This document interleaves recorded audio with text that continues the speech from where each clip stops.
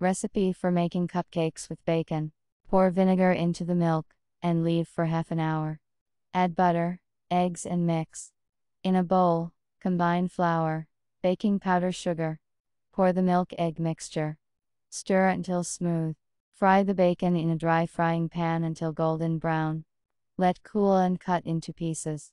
Chop the onion, and add it to the dough. Then add the bacon there. Mix it up. Spread out the paper molds on a baking sheet. Spread the dough over them. Bake at 200 degrees Celsius for a quarter of an hour. Allow to cool slightly on the grill. Serve warm.